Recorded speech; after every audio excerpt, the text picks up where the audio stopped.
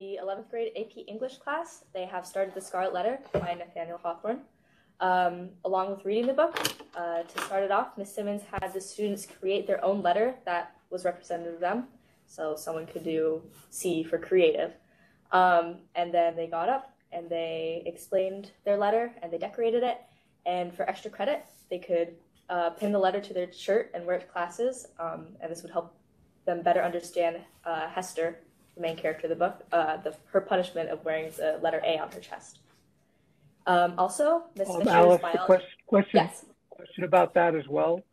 Did any of the students actually wear it, and do you know anything about what their experience was? Yeah, they did. I saw quite a few students wearing them.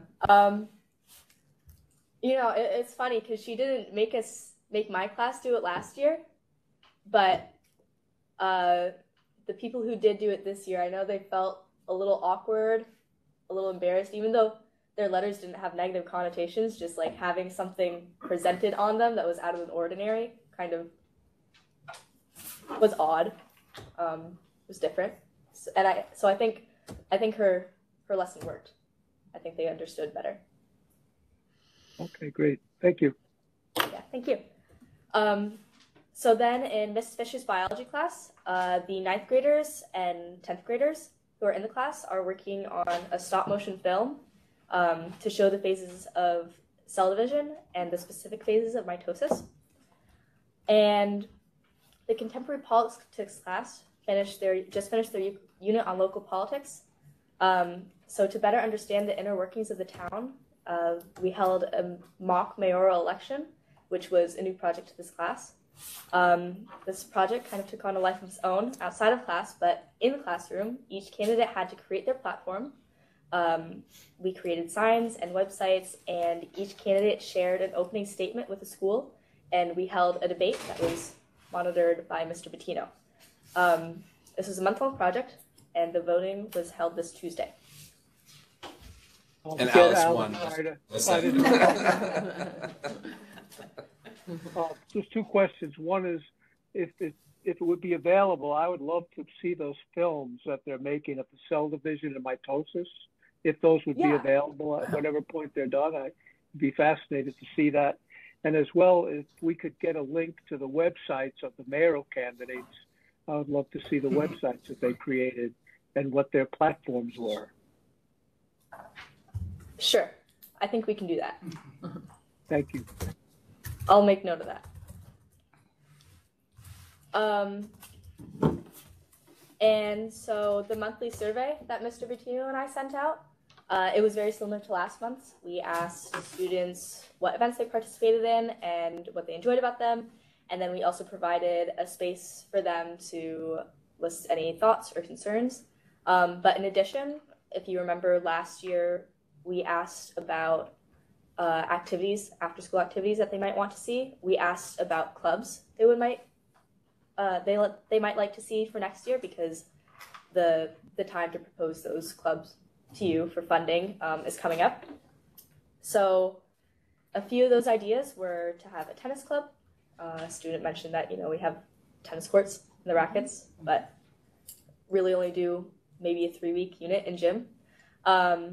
A club for the school paper, because currently there is a communications class and it is held during the period that band and orchestras held and chorus, so that limits a lot of people who can participate. I know it's something that I personally have had trouble with, being involved in that class, but then also in music, a dodgeball club and a coloring club. That's all. Thank you. Well, Mrs. Smith had a tennis club. So if she comes around substituting, you can ask her how she did that. Thank you, Alice. Thank you. And just to piggyback off those clubs, I mean, it's one of the next steps. If the students are interested in Mr. Bettino would recommend, I would just do sign-ups, because if 1 or 2 students asked, you want to make sure it's just not 1 or 2 students. So you want to, if you're going to pitch the idea to have more clubs, because we're all about social connection in this district, we want to make sure that there's a need for it, right? Mm-hmm. Good. Superintendent update? All right. Just a couple updates or new things, excuse me. One, we just got word this week that grant I put in for a pre-K grant we were awarded. So $80,000 annualized every year on top of our pre-K. Nice. If you remember, we were $348,000 every year for 10 years straight, and there was no increase. So we got word this week that we got that to add to our totals. So that helped out immensely, because the district right now sinks about $120,000 into pre-K, and this will help for the future with that. So fantastic to hear that. And same week, I also heard that we put another grant in for what's called an energy manager from NYSERDA. This is different than most grants. Grants are usually, you apply for a grant, you write it, there's an application deadline, they go through the applications and they tell you if you won. This one was, as you submitted it, they started to roll them out already. And it was a very kind of quick turnaround. We were the first one in the state to put in, because of the first application that he had. So it was kind of like a little surprise with it, I think. But this energy manager will do a couple things. This allows to put somebody in a position for 14 months, fully funded by NYSERDA, which will allow us to look at solar projects, geothermal projects, electric vehicle projects. It'll also allow us to look at our maintenance schedules to make sure that we're efficient with our lighting and gas systems, our turn-offs and turn-on systems. It'll also allow us to piggyback off our building project a little bit and help the project manager and maintenance to make sure everything's going as planned. And the position will also push into some classroom as well to talk about energy, new green energy, and push that into sciences and technology courses as well. So it's kind of a really kind of robust position, but we're pretty sure everything's a go. We wanted to get it on the docket for this month. So when we do get the final word, which I think will be tomorrow or Monday, we can push through and post the position for 2 weeks and have it ready for next year, for the beginning of the year. So kind of a little excited about that. I also talked to a company called Clean Watts America. They're an international company that does all solar, geothermal, and electric vehicles. And they're going to talk about putting together and help us put together a comprehensive plan. Obviously, the money they make is if we go with them, they would get the energy. But the bottom line is we need to look at all this. So this kind of piggybacks off of this grant as well. So kind of excited about that a little bit. Learning 2025, just to give you a quick update on that. Mr. Bertino and his group from the academies met with the Baldwin superintendent and also some support staff and got some great information from them, asked some questions that were well needed. I'm going to set up a visit to go down and see them. So it seems like we're in pretty good shape in terms of moving forward with the academies. Don't know when that rollout will be yet, but things are moving in a positive direction that way. We also solidified our summit. We have 32 people going to our summit from our district. That's faculty and staff. And we're going to talk about those 4 committees that we're on in terms of the portrait of the graduate and some residencies. We're also going to talk about the badging systems, the academies, and also social emotional learning. And so there'll be about 8 people on each committee, and we'll be able to kind of get from all across the district input and information to see where we go with these initiatives. So a lot of good things happening in that direction. Well, I'll give you a little recap. I went to, if you remember, I went to Denver with a group of superintendents back in October, and there was some vendors there who helped put on the conference. And there was 2 of them there that talked specifically about this speaker system in classrooms, where students, in a lot of cases, can't hear the teachers talk. They get lost a little bit in some of the fray.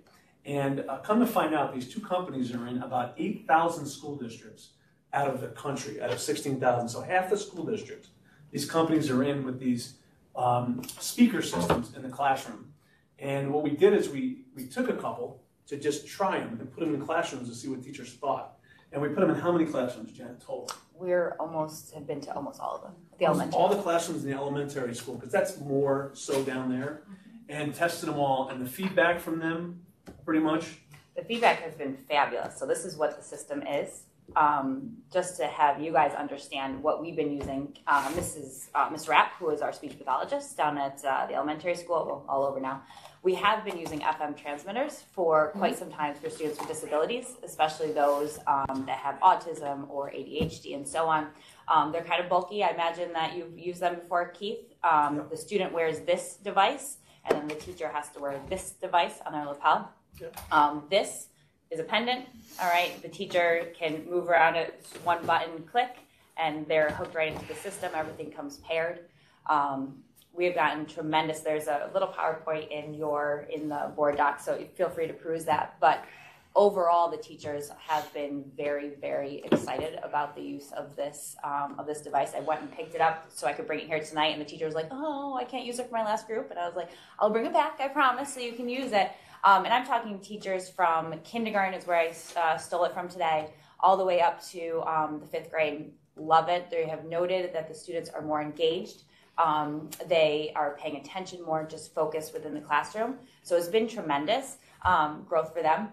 One thing that these come with is also the microphone. So the kids can use these microphones in small groups. What they've noted is that even our quietest friends cannot wait to get up there and use it. So that's been very exciting for the students. So we're moving from a system where it's kind of bulky. We still can use individual systems for students if necessary, because we've found one student in particular that's using the FM, the individual one already, that is now, they use the whole classroom one, but they're finding that they still need that individualized. This plugs right into our system, so the teacher can only have to wear the one pendant still, but it still works for them. What's positive is that these pendants also for our special ed teachers, so they're circulating classrooms. All they need to do is they walk into the classroom, they hold down the button, they pair it with that transmitter, done. And then they're fully involved within the classroom. So they're actually been very easy to use, which is the biggest step with using these devices. Katrin spent a lot of time running around making sure people know how to use them. But these have been so easy and kind of effortless, and there's been some great reviews for it. But let's talk about money, because they do cost money. So in the PowerPoint, you'll see the breakdown of cost. So I would like to get these for all of our full classrooms at the elementary level. So this would not be within your AIS classrooms, speech classrooms, the smaller group settings. They're finding that they aren't as effective in those settings.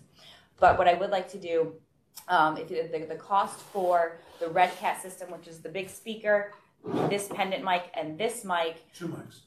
Two mics, all right, is it's about $1,500, all right. So I want to get those for the majority of the classes. I want one of these sets to be used to include the 2 flex mics and one of these. That would be strategically placed one per grade level for the co-toss sections. Remember, though, that you can pair these with anyone. I just need the extra mic.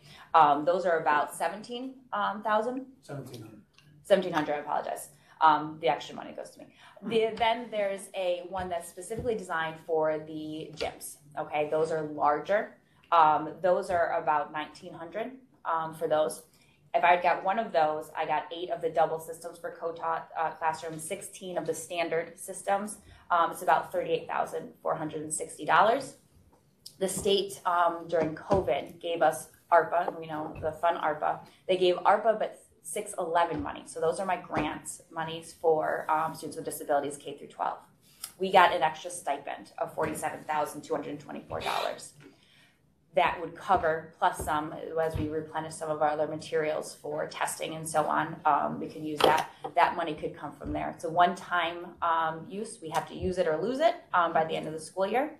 So I'm proposing that we purchase these devices because we've gotten such great reviews. What's the shelf life on them, John? Well, because they're fairly simple, they indicated like 5 to 10 years, but with technology, it's very, very simple. What they've perfected with this system, though, is the high frequency projection of the sound. So let's see what happens when you talk louder. You lose the actual how you say words, the intonation and articulation. Yeah, so actually, when you think you're speaking louder, it's easier to understand, and it's actually not. It's worse. Correct. They noted They noted some data, which I thought was very cool. They noticed 43% less off-task behavior. This is from the company. I did not do that research. 72% fewer teacher redirections because they're hearing it clearly across the entire room, and a decrease in teacher absenteeism. And at first I was like, why is that? But Sharon Taus brought up a great point. She goes, my voice was less fatigued because I wasn't projecting all day long. And it was just I'm talking at this level and everyone's hearing it, and I don't have to yell across the room while people are doing group work and so on. So those are all some positives that I hadn't thought of when we initially looked at purchasing these. So this grant money is very earmarked, targeted, like it's a subdivision of ARPA, and you can only use it for certain things. This fits it. Great. So it kind of, no general fund cost and no extra cost from, our fund balance or anything, so. And it's kind of a win-win. I'm glad we were able to get around to every class. I didn't know you did that. I just need It's pre-K. fantastic. And now at least we have some good feedback. Yeah. There are some teachers that are concerned about the feedback because they hear themselves. You know how we don't like hearing ourselves on on audio and so on. But they're noted that it's such a benefit to the kids that we'll get over it, as one once said. All right, thanks. I proposed it for next month. If you see it, I don't know what it is.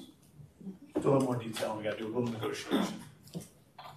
I'll bring the used car sales. I mean, the more you purchase, the Dr. more Nick. power you have. That's right.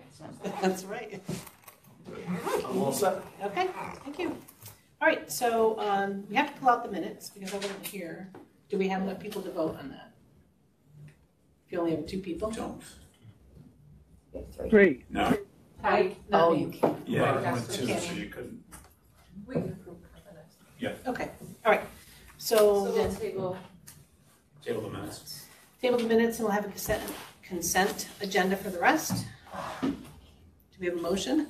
Make a motion. Second.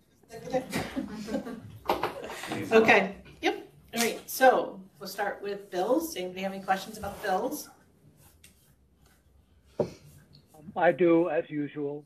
Yep, Okay, 62,658, Montgomery Department of Social Services is $10,000, and I just wanted to be reminded, what are we giving them that much money for? Can you hear me, Mark? Yep, I can. That's for a special ed placement, and that's a maintenance charge that the county charges us monthly for that placement. Okay, thank you. It's residential. And then I had one other, there are 2 charges for Star and Strand Transportation. One is for $5,800, the other is $5,200, and I was wondering what they provide for us. That is transportation for a student who is residentially placed in Albany, but the family resides in our district, and that's transportation to their program in Albany. Okay, and is that just for 1 month? Yes, Yep. it's like 60,000 for the year. So I guess the question that occurred to me is, why are we Push that down. contracting that out to someone rather than providing it ourselves? It was capacity. It was our capacity to do it. We don't have anybody because it's in Albany. So the child's residence is in Albany because they're residentially placed, and they are and their placement is in Albany. So when we talk about every year with Wayne about how we can provide that transportation, it was just a human capacity issue. Plus, you need a specialized bus. I see. Okay, thank you. I was just curious because it seemed like an awful lot of money for transportation in 1 month, and just wanted to get it cleared up. Thank you. We negotiated that down, Yep. just to let you know. For the first bid, and we were able to get it down even a little bit further. any other questions, Mark? Pardon? Any other questions? Nope, that's it. Thank you. Treasurer's report, any questions there? No? I just have one comment to make. It's just startling to me that there's such a difference in the interest rate between a couple of our accounts. If you go to the last account in the report, which is a money market account, the interest is 0.2%. And if we look at all the other accounts, most of them are about 0.02%. And it's just startling to me that there would be that much difference, and also that the rates are still so low when the Fed's been raising interest rates regularly over the last period of time. And I know I've said I wouldn't go on with this, but it was just startling to me, and I think it's just hard to understand. Yeah, Mark, that last page that you're looking at, the New York class money market account, that one actually has really, really good interest rates right now. So you'll see in October, I moved $4.5 million into that account, and it almost got $10,000 in interest. And for the month of November, it's like $13,000. So I'm going to keep that amount in there so that it can get the interest, because NBT has nothing. Yeah, that's what I noticed. That's what a lot of the other schools like are we're doing actually right now. getting something. Yeah. So thank you for doing that, Leah. I think it really is a great thing that you're doing. So thank you. Okay. The reserve plan? Yeah, that's just a yearly plan that we have to put through and get approved, pretty much the same as we've had. So nothing's really changed from last year. Any questions? Is that number E? Yes. Yes. Yes. I just do have one question on page 3. There's a note that said the board will discuss the need to create a new capital reserve fund and new equipment reserve fund, since both have been sufficiently funded as of June 22. And I'm just confused about why we have to do new ones if they're sufficiently funded. Because they were already funded at the maximum level that was stated when they were created, so we cannot put any more money into them. So in order to create a new one, well, first the board would have to decide they want to do that, and then the public would have to vote on that in May again. So what happens, Mark, is when you say $800,000 reserve, you can only put $800,000 in the life of it. You can't like 800,000, take 400,000 away, and then go back up to 800,000. So it's reached its peak. So it's kind of a safeguard that the state has put in to constantly look at your reserves and make sure it gets out to the public that you're putting that money in, and to the Board of Education. So it's kind of checks and balances. So this year we'll probably, we will recommend a reserve for the capital project, and also probably equipment as well, because equipment will reach a certain peak too. It already has. We set up the equipment reserve for $500,000. We've already put it in $500,000. It's not like we've spent it; we just have it, and we can allocate one, even if we don't touch it in a couple of years. It'll at least be there. All right, so this would be something that we would be discussing leading up to the budget vote, so that would be along with the budget vote, is that right? Yeah. Be with the finance committee, yep, and then we'll bring it to the board. Okay, I just was confused about that. Thank you. Any questions on the school tax collector's report? No? Yeah. I'll pass. How about this? I'm just waiting for Your other questions, you're at 3. Canajoharie County School Tax Recapitulations? A quick explanation, or? It's the same as the Montgomery County one. It's just a different format. It just shows what we collected and what we didn't collect, and what's going back to the county, and then they collect on our behalf and then give us the money. Same $133 or something. Yeah. Yeah, there's nothing. We have really not many properties in Canajoharie. Okay. How about the upstate cerebral palsy contract? Same as usual, right? Actually, it's a new one. Oh. It's a new student that we was having difficulty in placements. We had to move to a residential placement. They were 6 months without a program. We provided tutoring services and related services to the student outside of school. We were able to find a great spot, and we just had a meeting, and the student is doing fantastic and is already making tremendous growth in safety. So it's been a good move for them. Okay, the MOA for Qs, the $22 per hour morning. Years ago, when the morning program started, I think it was, we tracked it back, I think it was started from grant funds, but it was never actually put formally into the contract, like the position itself. So you know how we have curriculum $30 or whatever. Right. Oh, right. This was never put in. It was in an MOA though. No, it was never put into the MOA. Really? It was Because never I thought put it was in a the separate one. Yeah, so it wasn't. Okay. So we wanted to make sure it's on the books. Yep. Officially. Mm-hmm. So they came and talked about it this year about could we increase it, and it wasn't part of the negotiations, but as we're both looking through the contract, there was nothing went back to look at MOAs and everything. So it was established, but it was never created formally.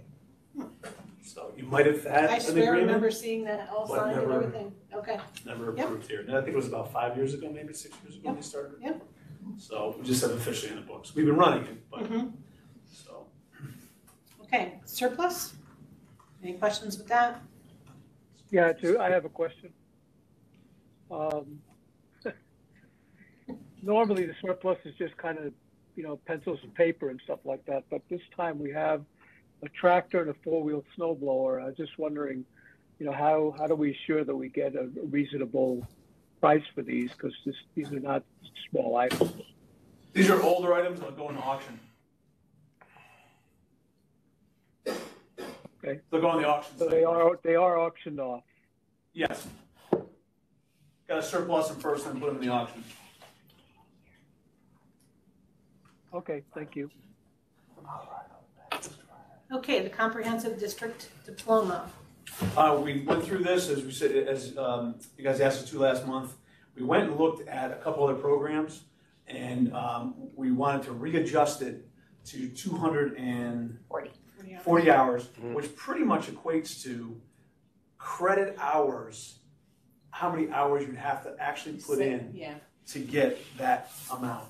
So we did adjust it a tad, and it now kind of quasi-represents how you get the credits. That kind of makes sense? Yep. And we talked, last month, somebody said, can they do, just a credit? But as we talked to other school districts, this is a comprehensive diploma, not pieces. Right. So you're going to get this diploma, not just a credit. So that's you a have to- specific name, right? Correct. Comprehensive Yep. for this specific criteria. Yes, so when a student does all this, they'll now get more credits when they're, Right. and also get a special distinction on their diploma, Yep. which hopefully will help them get into college and things in the future. In the meantime, we give back to the community. So it's now adjusted to 240 hours over 4 years. So just about an hour and a quarter a week. So All right, how about the SEQRA resolution? this is part of kind of the building project, but we're using the ARPA funds for the building project. And when you do any building project, the ARPA funds, you just have to put the secret resolution in. So these are going to be for the windows down at the 6th grade wing. So, if you remember, the part of the building project was windows and also air handlers. So we decided to do the windows with ARPA and all the air handlers through the building project. Okay, so do we have a motion to accept? Make a motion. Thanks. Mark? Second, Thank you. second. Okay, we move on to personnel. So we first have retirement. Yes, we have 2 retirements there. And, and Linda Fay. Yes. Yep. 2 So are absolute we going valued to- teachers. Could I Yep. just- We get just consent agenda for those two. Yep. Before we go on, before the meeting ends, I'm just putting this in now so people just don't disappear. I would love to see the microphones and equipment that that Jen was talking about, because I couldn't see it. It just, before you leave, Jen, if you could just kind of get in front of the No camera and problem. show it to me, just so I could. No, I'll be Thank right you. at your house. Okay. Okay. So can we do a consent agenda for Yes, this you too? can. Yes. Okay, so do we have a motion for consent agenda? I'll make a motion. Do you have a second? Second, Thank you. Okay, so we have retirement of Deb Hillier, right? Yep, Deb Hillier And and Linda Linda Fay. Fay, 2 obviously just extremely valuable teachers that we've had and put in over 60 years, close to 70 years. So we'll thank them. We'll have a special event for them at the end of the year. So congratulations to both, obviously. On the BOCE sub list, Just an updated sub list. Yep. I'll make a cheesecake.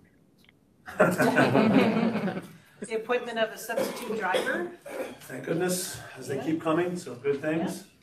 and the substitute cleaner, Same thing. the I'm coach, very lucky. Will Coombs, and Yep. girls, JV. JV, we had a Basketball? resignation last month, and Will was able to step in as our new PE teacher down in elementary. Yep, so we have a resignation and then the acceptance of a new student mentor, same, Yes. Correct. Yes. right? Yep. And then appoint the drama volunteers. And the bottom is a new position, which is the grant manager, the energy manager that I just talked Okay, I didn't have You that might on have to here. refresh your screen. about. Yeah, Okay. just to refresh it. Keep losing my own thing. Okay.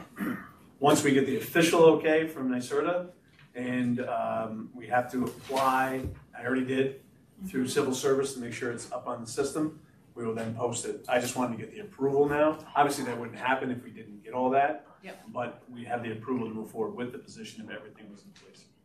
Okay, yep. If it happens to be an internal person, we will make sure that it's built that they don't lose seniority and they get back their position after the 14 months. Say it was somebody internal. Do we have somebody who would fit Oh, that bill? I don't know. Okay. Yeah, we'll have to see. So, Okay. just want to give everybody, and we'll let people know that if someone's internal, we'll take the spot. Okay. Okay, so do we have a motion to accept? I would make a motion to accept. Mark? Second. Second. Thank you. Okay, do we have any old business? New business? Nope. Do we need to go into recess? We Okay, have do a we have great a motion? holiday. We have a motion to adjourn? Motion to adjourn. But not yet. That has to come up. before it happens. Thank you, everybody, for coming. Good holiday. We don't see you. Promise. See me? We ended so you can study for your math. And she stayed.